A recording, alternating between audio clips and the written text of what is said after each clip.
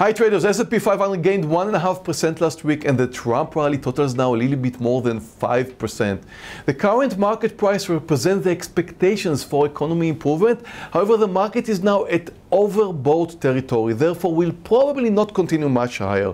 In the other end, I do not expect prices to drop because there's a lot of investors who missed the Trump train and now happy to buy at any pullback. Now, although I do not expect big market moves, we are in the middle of the holiday shopping season, therefore we could expect some big movers in the retail sectors. Let's take a technical view of the market.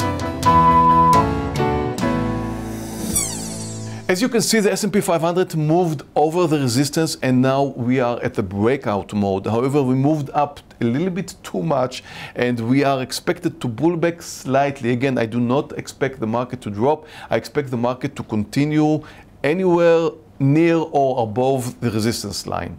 Let's take a look at last week's picks. My first pick was GLNG long, which did great, over 6%. Just a reminder, the 3x3 method means that once a stock is moving over the resistance area, we are expected to sell it at a profit of 3%. We sell 3 quarters and hold the last quarter as long as this price does not reach the entry price. In this case, it did, so we're out of the last quarter.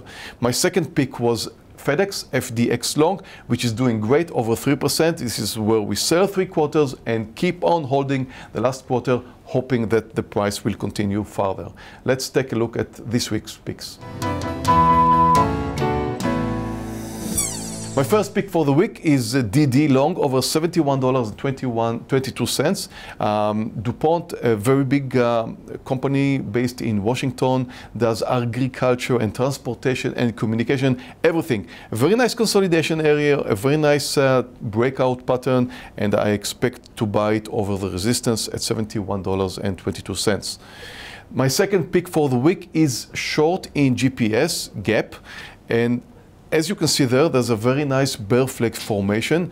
I expect it to move lower, and again, we are at the retail shopping season, which we could expect big move in retail companies. So short in GPS under $24.92. I wish you a great trading week and see you next week.